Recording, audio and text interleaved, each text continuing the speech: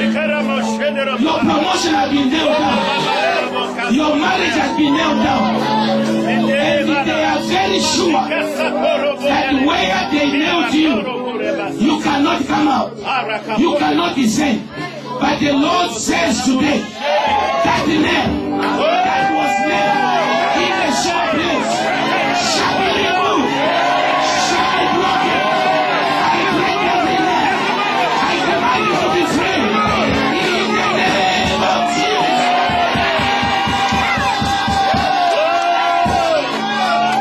Be it a human nail, a social nail, a political nail, a witchcraft nail, an immigration nail, whatever the nail, today by the name of Yeshua, that the nail is broken, that the nail is removed, in the name of Jesus.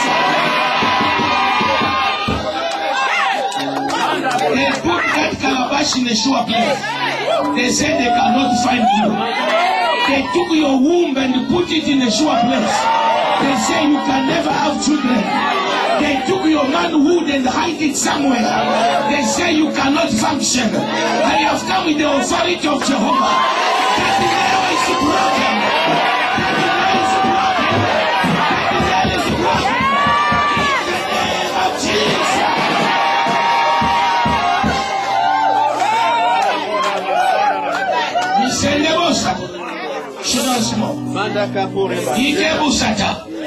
I don't know if you have understood that which the Lord has just said to you. That means your freedom, your liberty has come as an individual, as a family, as a church. Every nail is broken, even if it was social nail, even if it was political nail.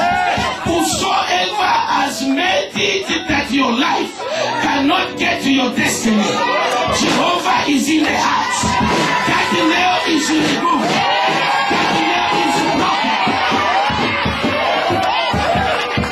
Bishop, he says, including the burden that was on the nail, shall be removed. Every burden is removed. And the Bible says, the Lord has spoken.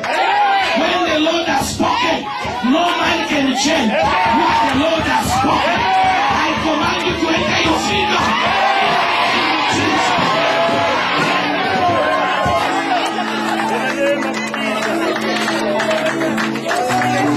Those who want to remain standing. The lazy one, they can remain seated. Because I have another prophecy in my spirit. Listen. Isaiah 30. Isaiah 30, verse 20, 23. Quickly. Isaiah 30. Listen. The decree is this. You are in the rain season. Or you didn't get it. I decree your season of rain. It shall rain in your life. It shall rain favor. It shall rain healing. It shall rain deliverance. It shall rain open doors. It shall rain business opportunity. It shall rain increase. The rain is coming in your life in abundance in the name of Yeshua. Anybody reading for us?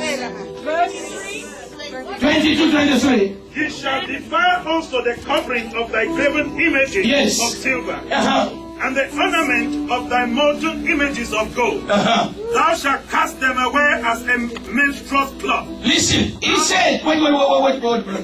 He says, everything that is not right in the sight of God, you shall remove it. You throw it away. Like monsters throw.